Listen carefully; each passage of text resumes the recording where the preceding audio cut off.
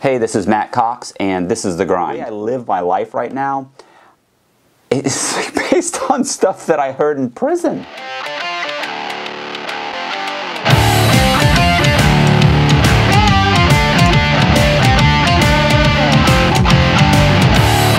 I was being held in a Marshals holdover, and I was held in a lot of Marshals holdovers. You know, they move you around. Like I got caught in Tennessee, and they have to move you throughout, like through a couple states, and then they have to fly you to Oklahoma City, and then they have to fly you like to Georgia, which is where I was prosecuted out of, in Atlanta. Here, so I was moved around quite a bit initially. Eventually, I ended up at one place for like 5 months, one place for like 4 or 5 months.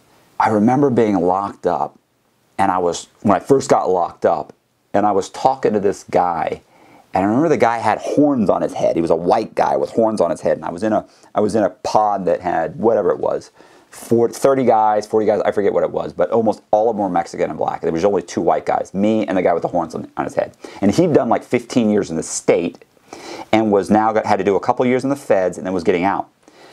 And so I was sitting there, and I said, I don't think I can do this. I mean, I really don't think I can do this. And he looked at me and he goes, well, you don't have to do it. Now, I looked and I went, what do you mean? He said, they're going to make you do it. He goes, it's really effortless on your part. He goes, all you got to do is follow the rules and keep yourself entertained until it's over. And I remember thinking, that's a horrible thing to say. I was like, what? And he said, yeah. He said, this is it. They're going to force you to do the time. So you have to keep yourself entertained. And he said 80 to 90% of my time is just keeping myself entertained until it's over. And this is a guy who went to the state. I want to say he went to, where did he go to the state at that point? He went to like Kentucky or something. I was being housed in Kentucky. So he'd done a bunch of state time. In the prison he was at, these guys are stabbing each other. Like he said, like every couple of days somebody's dying. And that's why he got the horns tattooed on his head. He had all kinds of tats because he said after a year or so, I remember thinking, I'm never going to survive this. Everybody I knew was dying. He's like, I had a good friend that got murdered. And, you know, and so he said, so it was the only thing you have control over is in prison is like, you know, working out like your body. So he started tattooing himself to give himself, I guess, some kind of feeling of control or something. But he was absolutely right, and you know, worrying about something that was out of my control, instead it was just, he was like, you just have to kind of entertain yourself until it's over and stop worrying about it, because they'll tell you what to do. He said they're going to clothe you, and they're going to feed you, and they're going to house you, and he said they're going to tell you when to do this and when to do that. He said you just have to follow the rules. And I was like, okay, and you know, like, okay, I remember thinking, you're a guy with fucking horns tattooed on your head. I'm not listening to you. You're crazy. Because I remember just thinking everybody was a lunatic in there, and they were all complete idiots. But he was absolutely right. He was absolutely right. You know, one of the things that every once in a while I'll do or I'll think, immediately kind of think, you know, it's kind of a you know, fuck you attitude, and it's basically it's kind of how I thought before I went into prison. And I just remember my buddy Pete. I have a buddy named Pete Rossini, and he's still in prison. And how do I put this? One time we were talking. There was a guy in prison that we used to hang out with, and he was locked up for a Ponzi scheme. There's a bunch of Ponzi scheme guys in there. But God, they're always such scumbags too. So this guy was locked up, and he was always running up debts. And then he would lie and say, "Oh, you didn't get that. My wife mailed that to you. You didn't get it. She said you should have it. Let me call my wife." Like he would keep people off and put them off and put them off and put them off. And I just remember looking at Pete one day and going, "Why does he do that? I mean, eventually he's going to get hurt." And Pete said, "You know." Pete's been locked up 25 years, and he's like, look, I've seen guys leave and come back. And he said, he's coming back. He said, you know, you can't, because what most people don't understand, Matt, is that you cannot come to prison and continue to behave the way you did prior to prison and then leave prison and expect not to return. So you just can't, you cannot behave in the same manner that got you into prison and expect to get out and never come back. And he goes, he's coming back. I mean, he's coming back. He's not learning anything. He denies everything that he's done. And he said he's running up bills. He's lying to guys. He said, I mean, he's coming back. Because even if somehow or another he wins and gets out, his behavior is just so egregious that he's, even in this situation, this is, you know, and prison's a situation where you run up a bill and you can't pay it and you spin someone and spin them and spin them and you could get hurt. And these guys aren't suing each other. These are not you know, these are not doctors and CPAs, although there's a lot of doctors and CPAs in there. But I'm saying, like, you don't have any recourse if somebody in prison fucks you over. You can't sue them. So anyway, so yeah, one of the things I was thinking about was, and so anyway, that comes up like, you know, a few times a week. I'll go to do something or think things, even thinking something, and I'll stop myself and say, and that's the kind of shit that you would have done before you went to prison. That's the kind of thinking that got you locked up. You know, that's just not the way to behave. You're going to go back to prison. This is going to sound horrible, but if you get stabbed in prison, you probably had it coming. Like, it didn't randomly happen. I'm not saying that doesn't happen, you know, but 99% of the time, you've done something to deserve what happened. Now, I'll give you an example. Like, you're a guy that gambles. These guys will run up gambling debts. They can't pay. And then what happens is the bookie comes to you and he says, listen, you owe like $500, you owe $1,500, you owe $1,000, whatever it may be. You got to pay. You're dodging me. It makes me look bad. And the guy, you know, typically they spin him and spin him, but at some point the bookie's got to do something.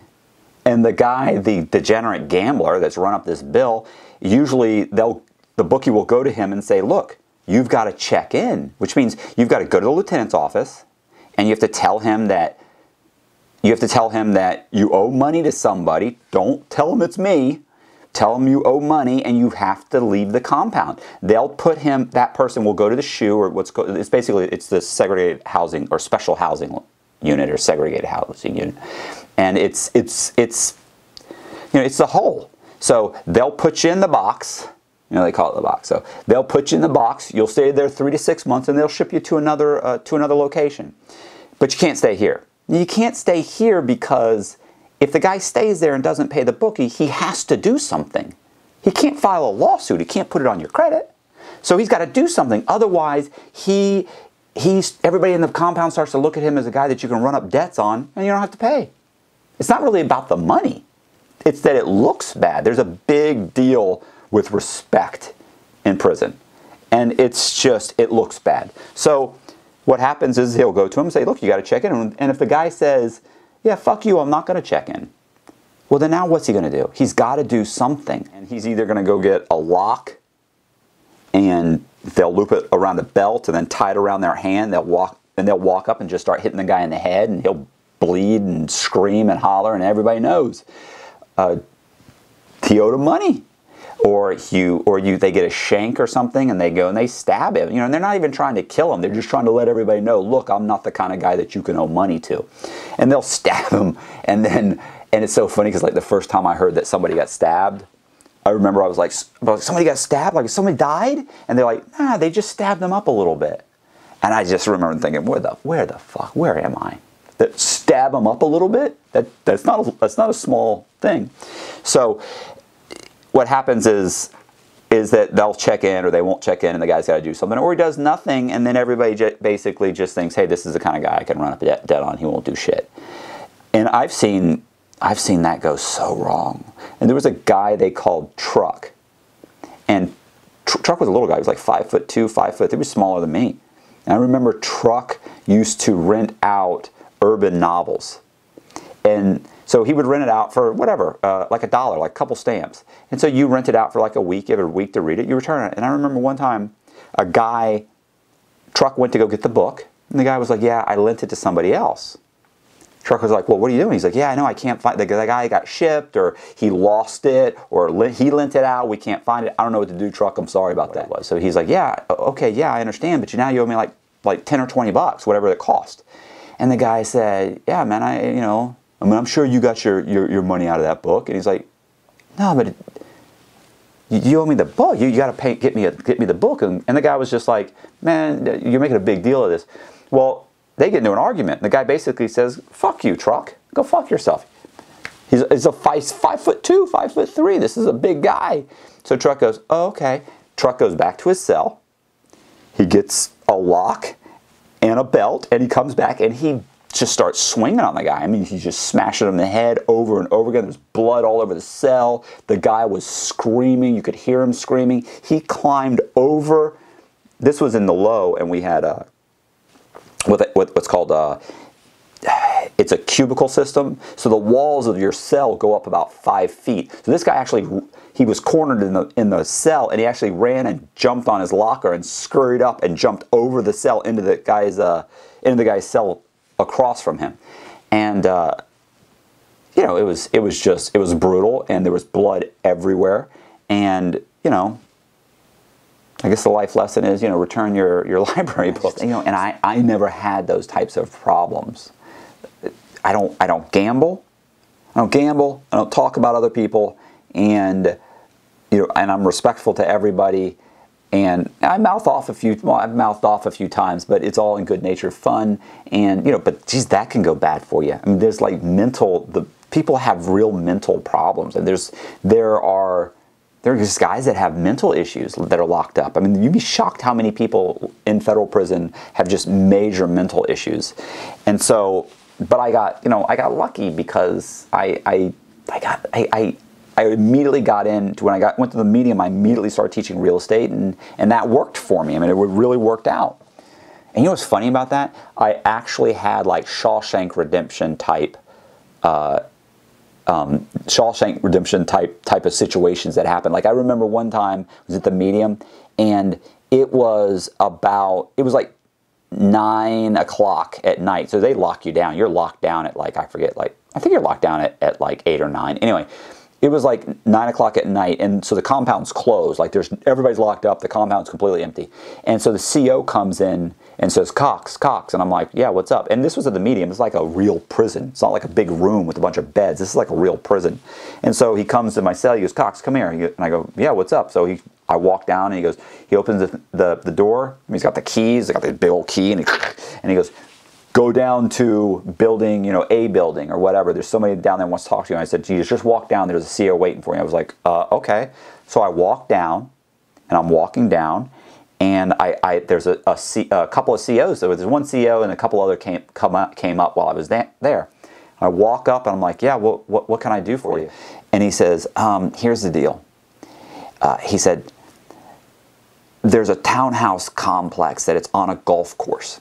He goes, now there's 50 townhouses, and he starts explaining the whole situation, how half of them are built, they're selling off, they ran out of money, but these 25 are available. And so he starts explaining the whole thing to me, and I immediately go into real estate investor mode. And so we sit there and have like a conversation. Couple other COs obviously had come up, and so they're talking, and then they end up saying, well, if you were right now, what would you do? And this is just in the middle of the financial crisis, so maybe a couple of years, maybe 2000 probably 9. And they're like, what would you do? I was like, right now, what I would do? And I started going, I would do this and this and this, and we have this whole conversation, and I go back to it's like, man, I appreciate it. If you need anything, let me know. And I go, sure, no problem. And I go back, and I walk upstairs, and like everybody's looking at me. Like, what the fuck was that? And I'm like, I had a bunch of real estate questions. And so it was comical. It reminded me of Andy Dufresne in Shawshank Redemption doing all the taxes for all of the correctional officers. Okay. So at some point I got moved, and I remember finding out I was probably going to get like 10 to 12 years. I was going to end up getting 10 or 12 years. And at that point, they'd moved me to, I think it was in the Marshall's holdover in Union City. And I was in there with a guy who just done a bunch of time in the state for, this guy was something else. This guy, I remember this guy told me he had stolen the identity of someone who had a license to buy and sell firearms. So he was able to buy like automatic weapons or semi-automatic weapons, whatever. And he was in this guy's name, had a driver's license, had everything in his name. And he was buying these weapons and then driving them up to like New York and driving them in the states where you couldn't get those types of weapons. So he's buying a weapon for $800 and selling it for $3,000. He's doing this. Well, eventually the ATF figures it out. They put a warrant out for his arrest. His car gets pulled over by a deputy, like a sheriff's deputy. I don't even know what the circumstances are, why the deputy didn't call for backup or what. I don't remember. What I remember is he told me that the deputy pulled him out of the car, or told him to get out of the car. Need to search your vehicle, and he pulled a gun out and he started shooting at the deputy. So he's shooting at the deputy's shooting back at him. They have a good old-fashioned gunfight in the middle of the street, and they're shooting at each other back and forth. And he said he realizes that he's got to get in his car. He's got to get out of there. So he says, I figure I'm outgunned. This guy's got a vest. He's gonna eventually, these cops are going to show up. So he said, I made the decision that I was just going to chase him until I killed him. And so he starts chasing him around the car, shooting at the deputy. He finally actually gets around the car and pulls the trigger.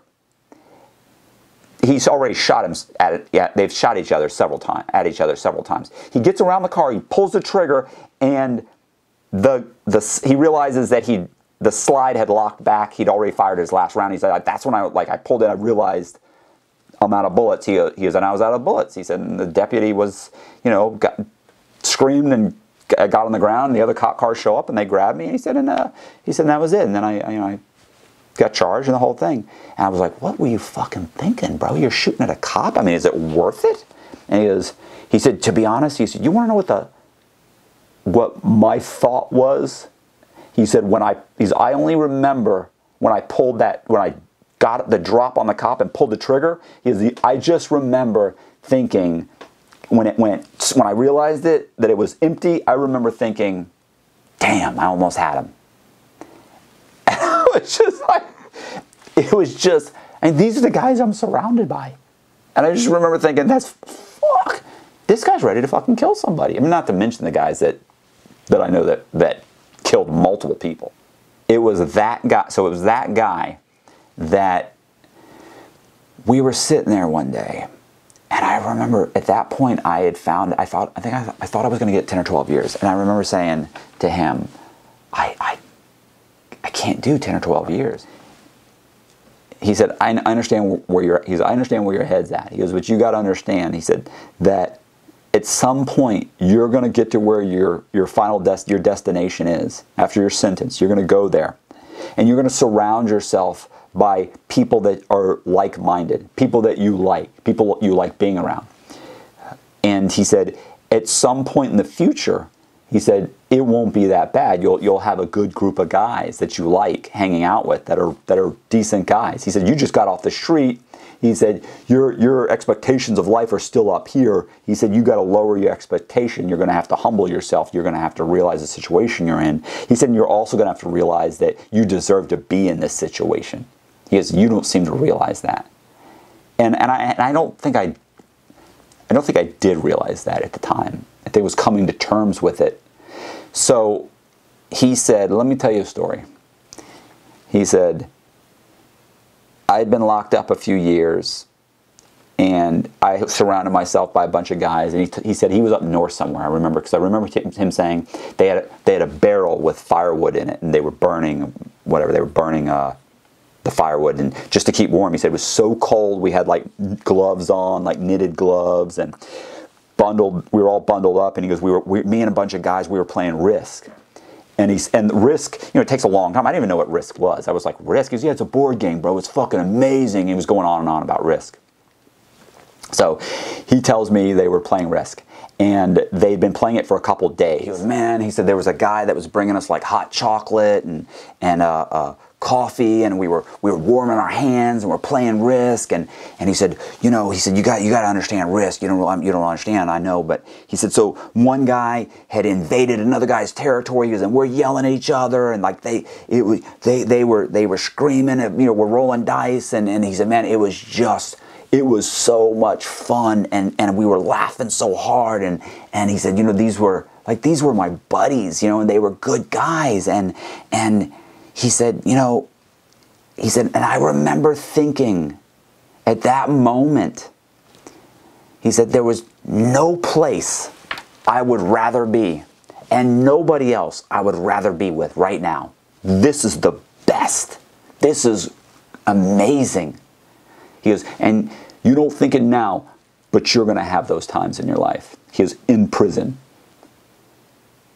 And I remember thinking, this fucking guy, this guy's crazy. This guy had a shaved head, tattoos on his head, tats all over his neck, hey, Aryan Brotherhood looking fucking maniac. And he said, you're going to have those times. He said, and I said, you're crazy. That's never going to happen. I remember thinking, this guy's a fucking idiot. What do you know? You don't know anything. You don't know me. And so you got to fast forward 5 years. I've been sentenced. I got an out date, 2030. I'm at Coleman low. I'd already gone to the medium and came out of the medium, and I was in the low. And I remember I was with my buddy, Donnie Shackelford. Nico Hernandez was a buddy of mine. A guy named Paul and a guy named Ron. Remember, we used to call him Ron Paul. They were always hung out together. And I don't think it was. There was a guy we called Doc because he was a pulmonary specialist. He was actually a doctor. He was locked up. His name was. His last name was Carter. It was Christopher Carter. Anyway, he wasn't there. But it was like I hung out with these guys all the time, and we were playing Risk. So now I'm playing Risk all the time. So now I know what Risk is, and it's a game that these guys play, and so you'd start the game. You could play that game for 3-4 days. So and you would have to check out the game, and then you had to put the game back. Like we would all write down what countries we had occupied and how many people we had, and you had like a gatekeeper, the guy that kept those books and came out and got the game. Like it was a whole production. And I remember we're sitting there, and Donnie and I want to say it was Donnie and like one of the Rons, they had a non-aggression pact, and like Donnie wasn't supposed to invade like one of the like Ron's country or Paul, whoever it was, and he had gotten to the point where he had amassed like a huge amount of soldiers, and he just invaded the guy like out of the blue. He's like, man, I gotta go in. He's like, what the fuck are you talking about? Like they start screaming at each other, but they're laughing. And I remember we had a soda guy because I'm in Florida, so it's hot. So we had a soda guy bringing us ice cold sodas, and he's bringing us hot dogs, and we're there for hours. And Donnie and Ron are yelling at each other, and we're all laughing, and then we were like, and he's like, you scumbag. He's like, fuck you. Like they're screaming at each other, and I just remember thinking, wow, this is amazing. These are great guys. This is great. And we're having a blast. This is so much fun. And I remember thinking, man, there's like nowhere I'd rather be right now. And I was in the middle of prison at the beginning of a 20-some-odd year sentence with no hope of getting out. And I remember thinking, I wished I knew the name of the guy that had told me that these types of situations were going to happen, so that I could send him a letter or tell him he was 100% right. 100% right. He absolutely had he had it down, because I had numerous moments like that. You know, you have them sometimes in life where you realize, wow, this is amazing. This is what it's about. And although listening to this, you probably think, oh, that's crazy, you're just playing Risk. You got to understand that your expectations of life have lowered so much that you take joy in anything. And that was great, and those were great guys. And I remember Donnie was locked up. Donnie was brilliant. Donnie Shackelford was locked up for running an LSD lab in St. Bart's. I think it was St. Bart's or St. Martin. I don't know. I'm no good at geography. I don't even think I could name all the states. So what happened was Donnie actually ran an LSD lab in, like, let's say St. Bart's or St. Martin, I forget, and would ship the LSD back to the United States.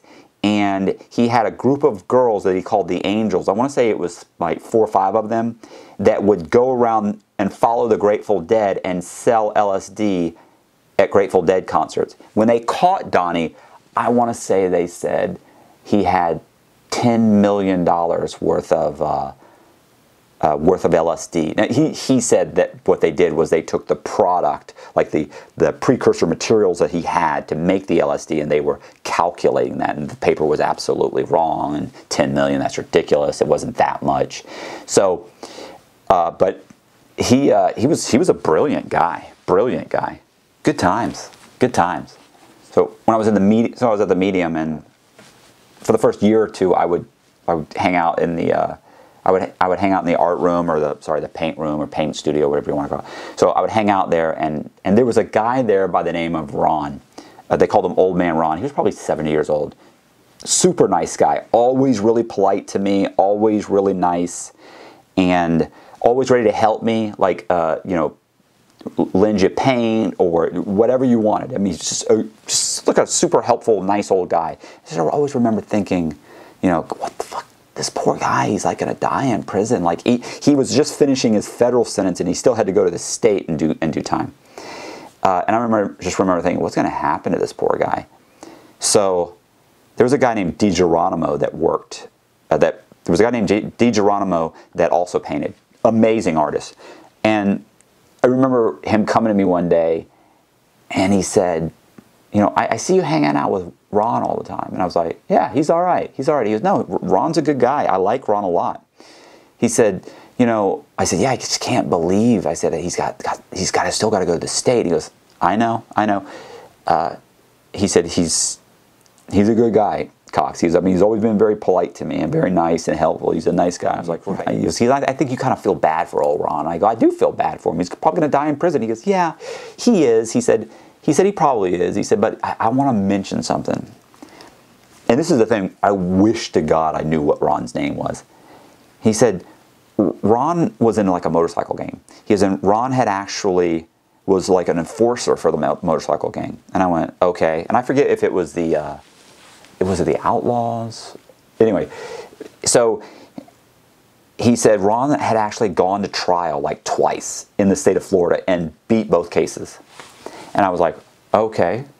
And he was like, he said, but he didn't beat him because he was innocent. He said, just beat him. And I was like, all right. And he said, people don't show up. Witnesses don't show up. And I said, all right. And he goes, and so DiGeronimo said, the last one that he beat, he said Ron had been arrested. He goes, Ron had murdered somebody, and there were 4 witnesses. I don't know if there was 4 or 6, whatever. I'm going to say 4. He goes, there was a bunch of witnesses. He goes, there was like 4 witnesses. He goes, so Ron got arrested, and Ron knew he was going to lose at trial. He said, well, about 10 days before the trial, they give you the witness list in the state of Florida. This was back in the 70s, by the way. He said, so they got the witness list. This was in the late 70s. He goes, so he got the witness list, and he said Ron was on a work detail in where they were holding him. They hold these guys in like a county jail, state of Florida. So he goes, he was on a work detail. This is something that probably would never happen now. So he was on work detail, and he said, so Ron walked away. Somebody picked him up in a car. He took off. He said, almost a year later, Ron showed back up at the county jail. and said, hey, I'm here, ready to go to trial. Well, what happened was then the district attorney went and said, okay, well, great, we're going to charge you with escape now, and we're going to get you for this murder. And he started to go out and get the witnesses so he could put everybody back together and move forward on with the trial. And he found out that all 4 witnesses had died. Like 2 disappeared and 2 were just murdered, like gunshot to the head murder.